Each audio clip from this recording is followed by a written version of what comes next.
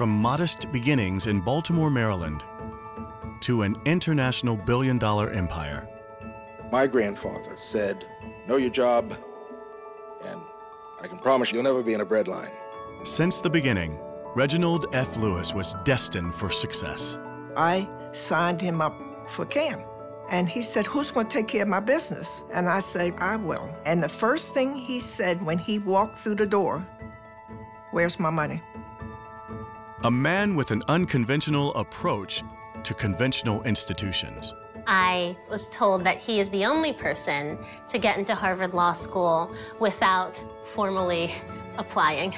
The thing that I admired about Reginald Lewis, he was a take charge kind of a guy. The sheriff reached for me. Reggie grabs the sheriff's arm and said, wait a minute, who are you? I'm the high sheriff, who are you?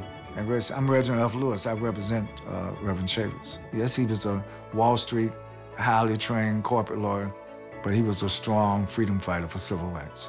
He was Jesse Jackson's first big funder, handing Jesse Jackson a $100,000 check, unsolicited.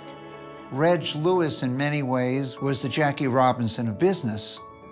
I have to admit, when I first met Reg, I wasn't told that he was black. There weren't that many black entrepreneurs in New York City at the time. He bought 64 companies in 31 countries for almost $1 billion. So in that sense, he is a pioneer.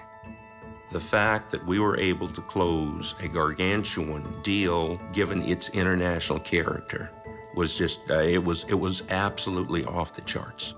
There is no doubt that Reginald Lewis's success paved the way for me and many others.